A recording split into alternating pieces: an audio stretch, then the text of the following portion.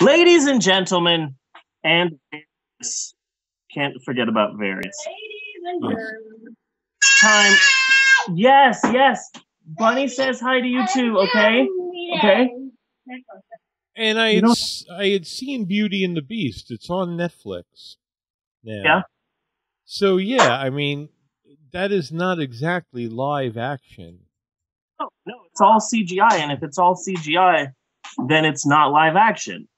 But at the 15-minute mark, just like about everybody told me, I really wanted to suck a cock.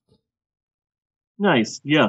That's exactly what the Christians told me. Yeah, I just it was Beauty and the Beast, and I was so I needed to just get a big black cock just jammed down my throat.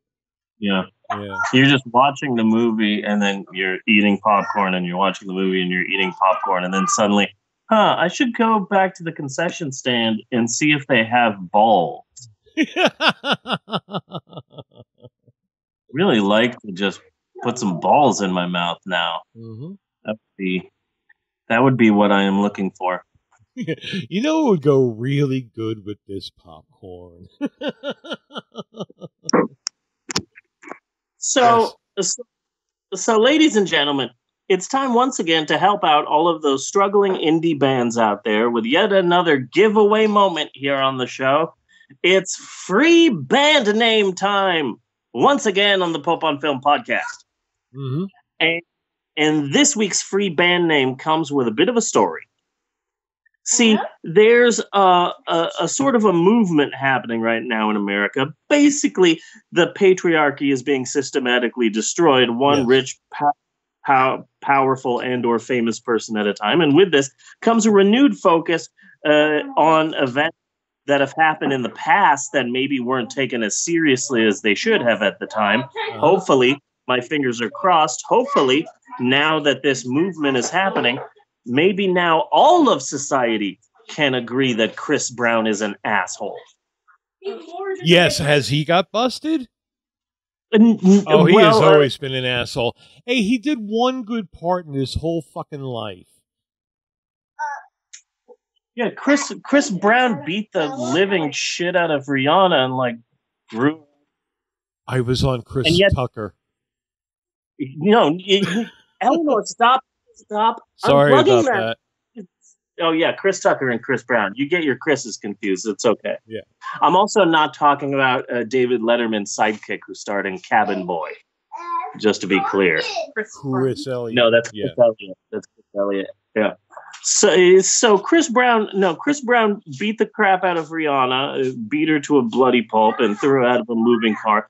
And yet he still makes music. Are you taking the baby with you? No. Okay. She's going to destroy the house then. And yet he still makes music and releases albums, and freaking people still buy his albums and consider him a sex symbol, and it's bullcrap. Okay, yeah. So I'm just hoping that now that this is happening in American society, that maybe we can all now agree that Chris Brown is a sexist, wife-beating piece of shit that we can ostracize. You know? I know, right? Girlfriend beating. Yeah, girlfriend beating. Yeah, he's just a woman beater. Yeah, he's just a woman beater. So actor Christian, I just don't see what is so fucking wrong with demanding some kind of decency and integrity out of our politicians. Yeah. I loved Al Franken, but you know what? Fuck that guy. You know? Yeah. I'm glad that we're ostracizing Al Franken, because I was actually the first person to say we should all ostracize Al Franken after I saw the film Stuart Saves His Family. Oh, yeah. This movie sucks. We should all ostracize Al Franken now and forever for the rest of our lives, and everyone thought I was a fool. Now who is the fool, Bunny? Now who's the fool? Mm-hmm. So actor and not Christian... for the first time. Not for the first time, because there was Suicide Squad and Batman v Superman. Yeah. We're going to be talking about Batman v Superman later in the podcast. Just to let you know, little preview. What is left to be said? Oh no, there's still a lot to be said. So, actor Christian Slater is doing a press junket thingy-mabobber about some boring new thing he's doing.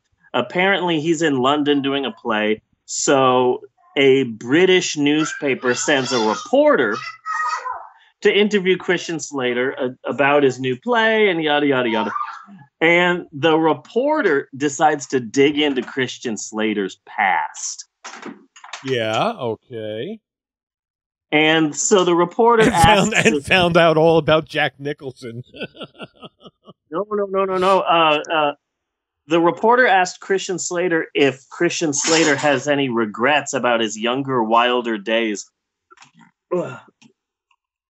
Apparently, in 1997, Christian Slater went to rehab and jail for hitting his for beating the crap out of his girlfriend. Really? And then when the cops were called, beating the crap out of the cop.